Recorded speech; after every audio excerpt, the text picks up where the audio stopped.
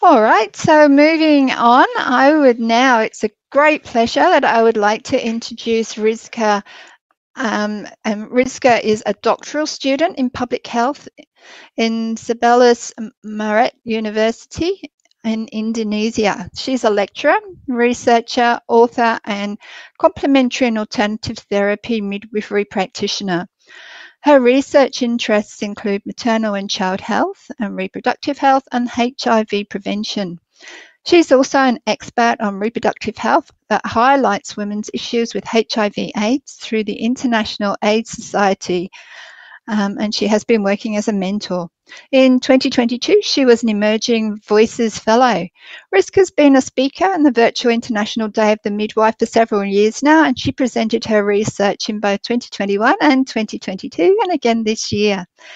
So in 2021, she was awarded the Paragon Innovations Award for Southeast Asian Women and the Social Innovation of Health Initiative in Indonesia. And we're very excited to hear about Rizka's latest research, which is called Designing Digital Healthcare to Increase HIV Testing Among Pregnant Women in Indonesia. So I'll now hand over to Rizka. Yeah. Okay, Terry. Thank you for the wonderful opening, and I will to discuss about our research in Indonesia. The title is Designing Digital Healthcare to Increase HIV Testing Among Pregnant Women in Indonesia. So we can move in the problem and solution in our research to increase HIV testing among pregnant women in Indonesia. Data from report of the Ministry of Health of the Republic of Indonesia show that the prevalence of pregnant women experiencing HIV infection was 0.39%. In Indonesia, 694, the prevalence of pregnant women experiencing is HIV positive. While at the Dr. Sarjito Hospital in Yogyakarta in 2020, there were 30 pregnant women with HIV. This issue should be of significant concern to the public, which should be more aware of the dangers of this infection, both for the mother and her child. One of the obstacles to handling HIV is late diagnosis, due to a lack of access to diagnostic services in health facilities. In addition, the negative stigma against this disease also makes people reluctant to diagnose to health facilities. So this is the table of HIV prevalence in different groups in Indonesia. You can look at that in the table. The 2014 health reforms in Indonesia advocate for increased universal health coverage for all Indonesians, including the provision of integrated human immunodeficiency virus programs with HIV testing to be available at community health centers and hospitals for pregnant women, and also in puskesmas or public health centers, and women of childbearing age. Annually in Indonesia, 40% of new HIV cases occur in women and childbearing age. So these women fall outside prescribed high-risk groups. For example, in commercial sex workers, housewives, injecting drug users, and men who have sex with men, and female who have sex with female. And the steps increase in HIV prevalence among women to children, and HIV policies and programs cannot remain ignorant of HIV transmission in women, especially among pregnant women. Pregnancy occurs among women living with HIV, and as such, infants are vulnerable to HIV transmission from their mothers through pregnancy, delivery, and or breastfeeding, and HIV prevalence in 0.4% in pregnant women would indicate that approximately 25,000 women out of 6 million pregnant women are HIV positive at any one time in Indonesia. Of concern is that pregnant women often find out their HIV status in the late stage of pregnancy, resulting in late treatment for preventing mother-to-child transmission or PMTCT. Without timely and effective HIV treatment during pregnancy, half of HIV-positive pregnant women will give birth to HIV-positive babies.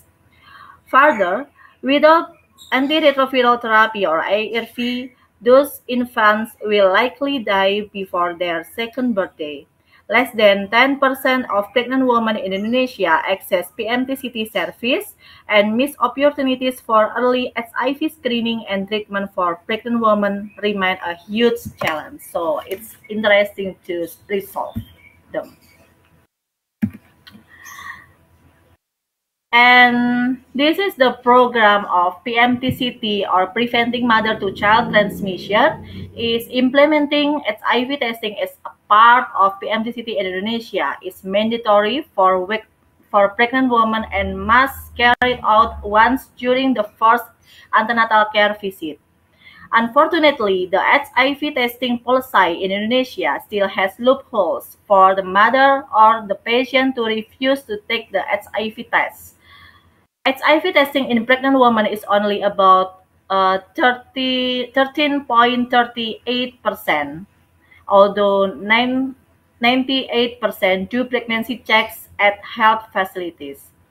Early diagnosis needs to be done, especially in pregnant women, as an essential condition that needs to be known is childbirth and breastfeeding.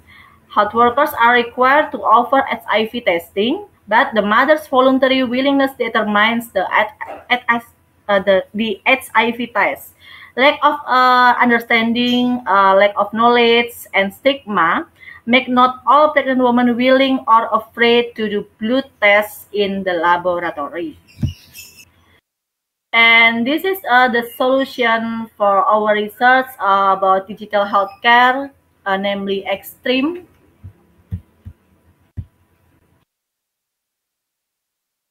Okay, Extreme is innovative strategy for pregnant women in the prevention of HIV/AIDS by utilizing website-based information and communication technology.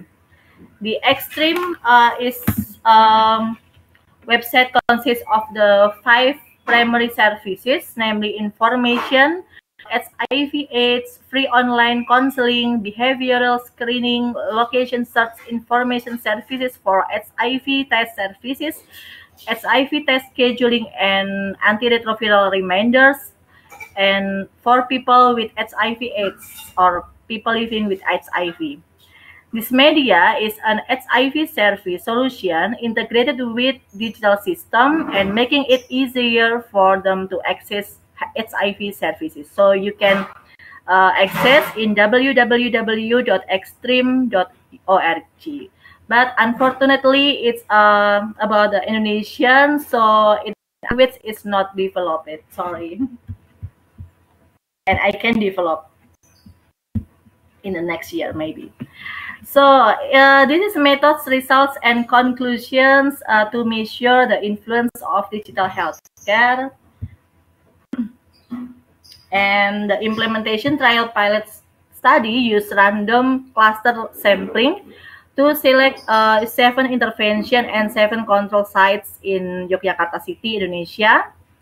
7 intervention health facilities used the Extreme website for 3 months, from January through April 2022, to educate and do HIV counseling with pregnant women patients.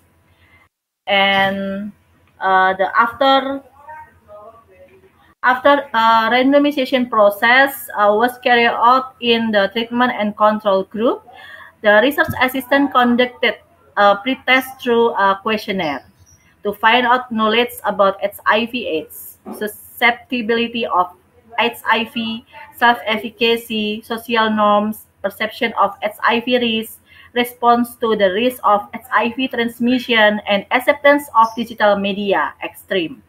Blending between the subject of the study and the researcher from the allocation process to the analysis is applied to prevent information bias. Peer educators provide access to the URL of the HIV service website to be tested and provide socialization to the treatment group on how to access digital media for health literacy, counseling, and HIV risk screening independently. And is about independent, not the health workers helping to them. And peer educators also assist treatment groups in online counseling before and after the study. Subjects conducted self-screening using digital media. At the same time, the control group was also given a placebo in the form of access to the healthcare website URL to see information on HIV test scheduling. Meanwhile, education and screening are carried out by peer educators through programs that have been implemented in the form of providing leaflets, as well as counseling services and HIV screening directly. The duration of the intervention is 6 weeks, with follow-up by peer educators every week. The study subjects of the treatment and control group will be given an HIV test card that can be asked for a clinic stamp when conducting HIV testing. This card is evidence of whether the study subject has had an HIV test or not, so it's very important. After 6 weeks, the research assistant will ask the treatment and control group research subjects to fill out the questionnaire during the pretest and report whether or not they have done an HIV test by collecting an HIV test card. After such intervention process is completed, analysis has been carried out and proven efficacy. Researchers will also socialize and provide digital media access to the control group to get the same benefits as the treatment group. So it is the part of the trial about 3 months, but the duration of the intervention only six weeks, and all about the intervention is 3 months. And the results. Extreme website was designed for use on mobile phones to improve HIV testing among pregnant women. Health workers managed to record 1,594 visits and were able to increase HIV testing by 6.7% in pregnant women also. The extreme pilot demonstrated the feasibility of implementing a digital healthcare integrated solution in a low-resource setting. Health capacity building and patient self-care into a single robust and responsive system. So the extreme pilot demonstrates the feasibility of implementing a digital healthcare integrated solution in a low resource, and especially in Indonesia and in low and middle income countries. In the last slides is conclusion of our study. Although the implementation phase was only 3 months, or about 6 weeks until 3 months, the pilot generated evidence that extreme could increase HIV testing uptake among pregnant women. The cohort studies are needed to estimate the effect over a longer duration. So I think the recommendation of the next studies is important, because is it for the evaluation of extreme or about the follow-up in extreme to scale up innovation in the next step or the next time. Okay.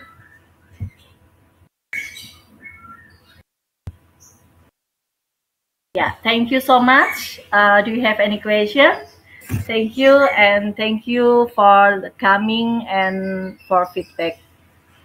Thank you, Terri.